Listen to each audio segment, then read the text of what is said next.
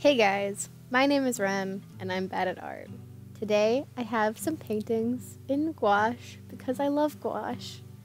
Still using the Maya Himi or Himi Maya gouache set. I'd look at it, but it's across the room from me right now, so I can't tell you what it's called. I love this gouache very much, as I'm sure you may have noticed, because I use it in every video. It's great. I highly recommend it. Moving on. So what I wanted to do was try to capture a mood in some paintings. It's kind of hard to put into words what feeling I'm really going for, but I'm definitely hoping that I captured it. There is this genre of music which is sort of like on the outskirts of the pop punk genre, called Midwest Emo or Emo Revival, and it is absolute garbage, and I love it with my entire heart. I love it so much. And being from the Midwest myself, I have, you know, a special sort of personal feeling towards the Midwest. Not to sound too un-pop punk or anything, but I love the Midwest, and I don't think I could ever leave here. I love it. I love it so much. And so for me, this feeling is sort of like nostalgic and moody, and not dark, but heavy, and sort of just like saturated with emotion. However, those emotions are sort of desaturated. And so one of the things that I really was trying to do was capture these sort of desaturated colors, this misty, heavy sort of mood. And I think I may have gotten it, but you can leave a comment. Tell me how well you think I did. So I painted both of these photos from reference. It's pretty much exactly from reference. And they are on a board on my Pinterest, so you can go find my reference images there. And yeah, I really liked this experiment. One of the things that I am not very good at in painting is mixing paint.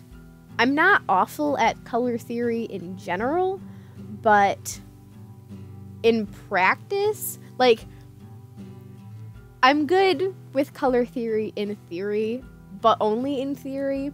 In practice, it's pretty difficult, actually. So I'm working on shifting colors just slightly to give them a different sort of appearance. But the paints I'm using, the Maya Himi gouache, they are so bright and so super saturated, which is awesome because you can always make something less saturated and you cannot make it more saturated. However, I still fall into that trap of, oh, the sky is blue, I'll just paint some blue in there, which is that's not how you do that. So several times in this first painting here, I had to go over things and just tone them way down. The sky was too blue, the trees in the background were too green, and everything should have been much more gray. But eventually, I do think I found a pretty happy mix and medium in there. So it was, it was a really good experiment for me because, like I said, I'm not the best at mixing colors. I got a decent amount of practice with that in the crystal painting, the rock painting video from last week. Doing the amber, I also had a lot of like, well, if I add black to the yellow, it's gonna look green. Is the green gonna be out of place? But like, those colors are sort of what makes things look realistic. You have to add just enough of a color that's like, oh, amber is orange, so there's no green in it. in order to make it look like it's real. And so I'm still learning. I'm still practicing. I used that tactic in this piece here as well by adding in some of that really, really dark toned yellow. I was able to get a green that felt desaturated, and next to everything around it definitely looked very green, which was awesome. I think that I learned just so much from this piece, and if you've been around here for any amount of time, you'll know how much learning means to me. That's what we're here for, you know? That's what I'm aiming to do. So that's pretty cool. But yeah, definitely one of the hardest parts for me about this piece was just learning those subtle shifts in colors. And I definitely am by no means an expert now. I would say I'm definitely still firmly cemented as a beginner. However, learning that by shifting a black a little bit yellow and away from blue, it's going to look more like green, especially when it's next to a blue. And those are things that, you know it in your head, that if you put colors next to each other, they're going to influence the way that the other color looks. If you put a red next to an orange, it's going to look much more like a reddish color. But if you put a blue next to an orange, it's going to be like super, super warm. And that blue is going to look way more vibrant next to an orange than it's going to look next to a green. And using that information that you know and putting it into practice is way harder than I thought that it was going to be, personally. So it was cool to have something that really made it easy to grasp as a concept. This is one of the reasons that drawing and painting from reference are super, super good tools. I know everyone talks about how you should use reference or you shouldn't use reference, and why and when and where you can and how you can use reference, but honestly, reference is going to be your best tool for pretty much anything. Drawing from life is always going to have a better impact on your art. When you draw things that are real and in front of you, there's perspectives that cameras can't grasp. There's colors that cameras also do not pick up the same way your eyes do. So it's always, always, always better to draw from real life, especially because if you're using a real life reference, you're much less likely to get yelled at or scolded or looked down on by other artists. But also, as far as like copyright claims go, if I draw my sister from real life, I'm not going to get anyone telling me that I can't do that. But if I paint an exact picture that I found on Pinterest, obviously that's a little bit different. So those are always sort of things to keep in mind. But even if all you have is picture references, as long as you're not claiming for it to be your own work, it can be super, super helpful to look at photo references, figure out why the colors look the way they do and where they look the way they do and how you can replicate them. Painting something multiple times or drawing it multiple times in different time increments can really help you sort of figure out where your best shorthand lies, which can help in, finding an art style, which is something that a lot of artists covet. But it also is just really helpful in showing you where your fundamentals are supposed to be. The things in your brain are not the way they are in real life, and that doesn't apply to just people like me who have a very difficult time visioning things in their mind's eye, but also just to everybody. Artists lie all the time. We love beauty and perfection and just this sort of vision that smooths out things that don't need to be smoothed out. And because of that, art will sometimes lose a lot of its realism, lose a lot of its sort of structure, because we want everything to look perfect all the time. And a difference in texture and a lump in a shirt or a wrinkle in fabric or a weird shadow. These are all things that can add a lot of life and personality, and they just make art and real life what they are. And by using photo reference, even if you're not doing realism, even if you're just trying to capture sort of an essence, whether you're using video reference or photo reference or you're looking at something in real life, it's training your eye how to see things and translate them onto the paper.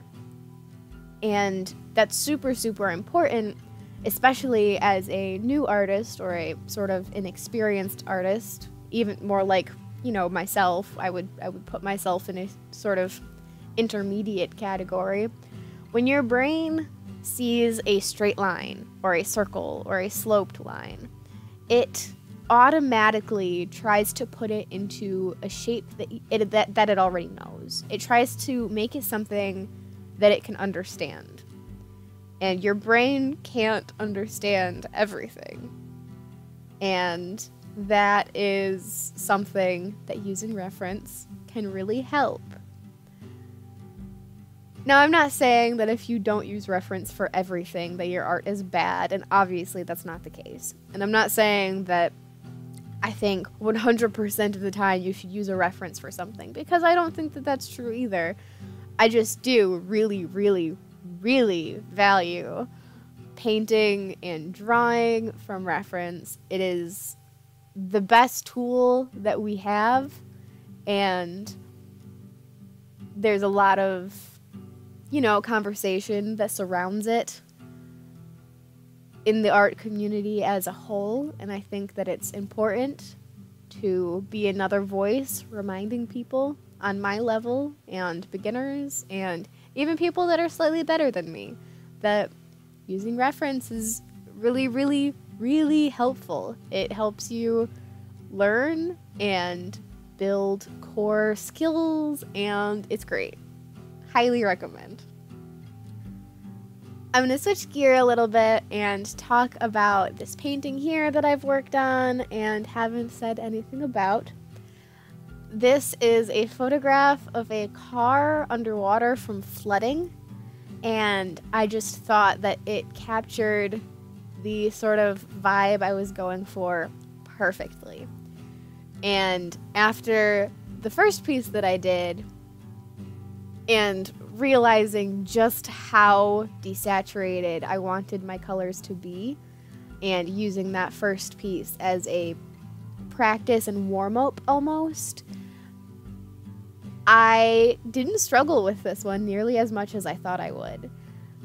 I had this idea of what colors I wanted to use and how exactly I wanted to desaturate them.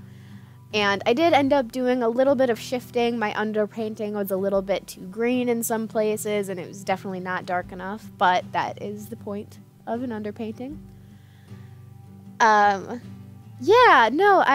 found this one to be super, super relaxing and not stressful at all. It was great. It was a great experience to paint it. I don't remember the last time that I painted water. I don't know if I could say that there for sure was a last time, actually. I mean, I'm sure at some point I've painted water, but if I can't remember it, I really can't reflect on the experience. So there's that. But I did find it super, super fun, super calming and relaxing. The reflection in the water was super fun to paint.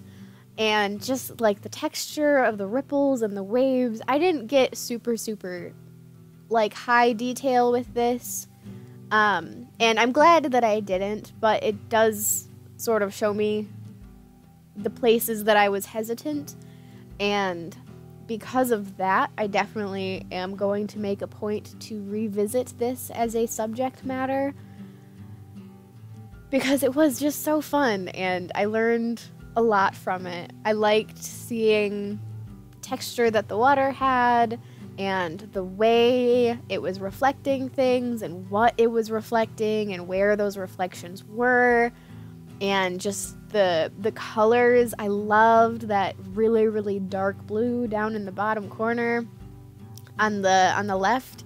It was just so fun to mix. It was so fun to paint. It had this vibrancy that was still desaturated enough that it fit in with the theme, but it was just so beautiful, and laying it down felt great. I had so much fun with this piece. I almost wish that I did a different warm-up before the first painting, because I definitely was a little bit more stiff for that one than I wished that I had been. However, I can only complain about it so much, because if I had used a different piece for a warm-up, then I would just be disappointed in that piece a little bit. So it is what it is. I need to get back into doing warm-ups before making art, because I did always find that super helpful. But sometimes I'm just so eager to create things that I skip it, and that's fine. It's fine. I wish that I was better at warming up, but it's fine. Maybe that is a goal that I will revisit. We can talk about that another time. Sort of good exercises, warm-up exercises to do before painting to sort of get it out of the way. Definitely something we'll have to revisit. So I already said that I wish I had warmed up before the first painting. The thing that I wish I had done in the second painting here was pay a little bit closer attention to what color the shadows on the car were. I used a bluish color mixed in with the pink, and I think it looks just a little bit unnatural, but at the same time, I kind of also like that vibe, so maybe instead I should look at how to do that in more places than just one. Overall, I do think that the colors ended up being pretty consistent throughout the piece, which I don't actually know how much I tried to do. I do have a habit of leaving paint just all over my palette, and therefore mixing little bits in with each other, which does make it easier to keep a piece cohesive in a sort of color family, because with one paint being in all of your mixes, it'll make it look a little more cohesive. But I'm not doing it intentionally, and I feel like it's cheating. And it isn't. It doesn't matter. But I feel like it is anyways. I also did not do any drawings underneath these paintings, and I normally will. I don't think I did in my last video either, where we painted some crystals, or rocks, or gems, or whatever I called that video.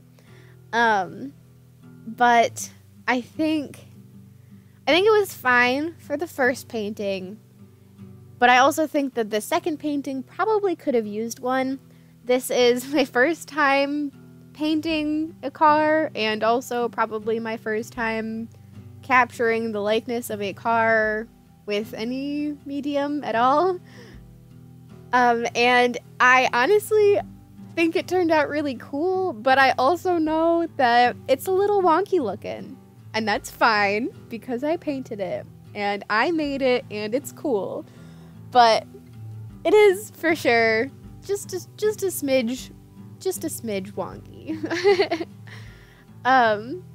So perhaps if I had practiced a little bit, or put in any amount of guidelines. I could have made that car look a little bit more believable, but I do think it turned out really cool. I am pretty content. I personally feel like I captured the aesthetic that I was going for, the feeling, the vibe, the whatever, you know? But please give me your opinions. Tell me how you think I did in the comments. That would be super, super helpful. If you have any recommendations or anything, always game to hear it. Thank you so much for hanging out with me and watching me paint some stuff. Have a great one. Bye.